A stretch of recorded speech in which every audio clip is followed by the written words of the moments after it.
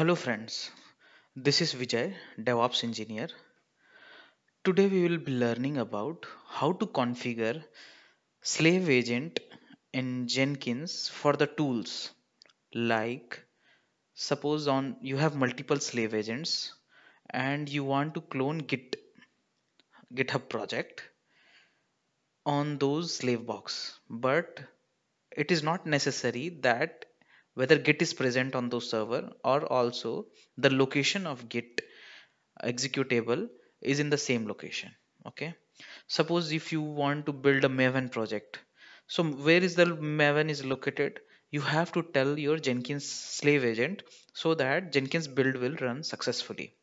Okay, so that is the requirement. Let's go ahead and understand how to configure those.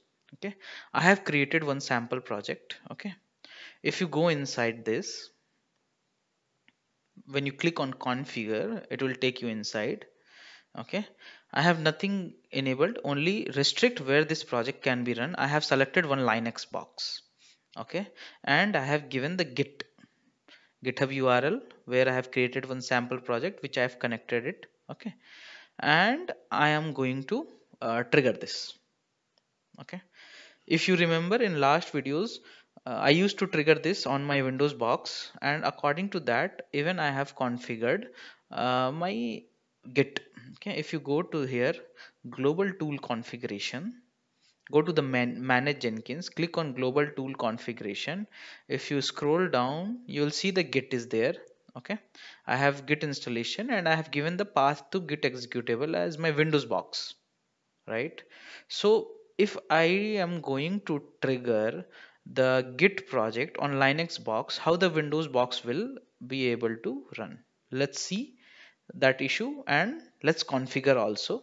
Okay, I have saved it. Click on build now. It is going on and it has thrown error.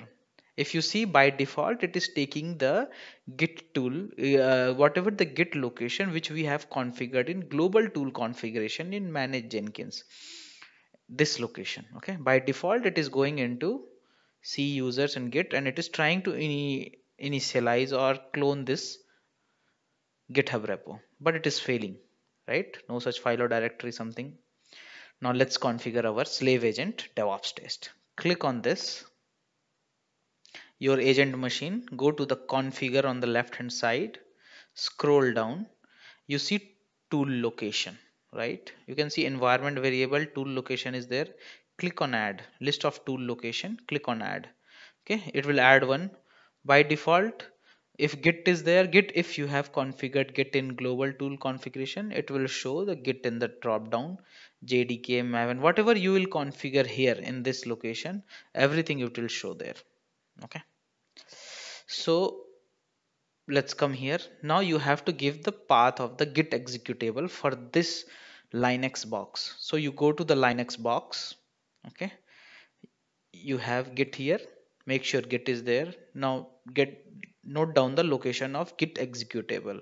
So fire the command which Git. You can see bin Git. It is present in which bin Git. Copy that, paste it here, save it. Okay, now I have configured the slave agent with Git executable. Let's go to this project again and run it. This time it should pass because it know where is my Git software and using that what to clone. You can see, right? It has used bin Git. Where is that? It has used the bin Git and init, and it has cloned it successfully. You can see, right?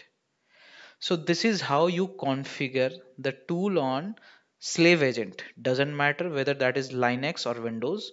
You just have to go to the manage Jenkins, click on manage nodes and clouds, click on your agent, click on configure, and scroll down tools, and you have to add all the tools. Suppose you have multiple tools, click like that, you can add multiple.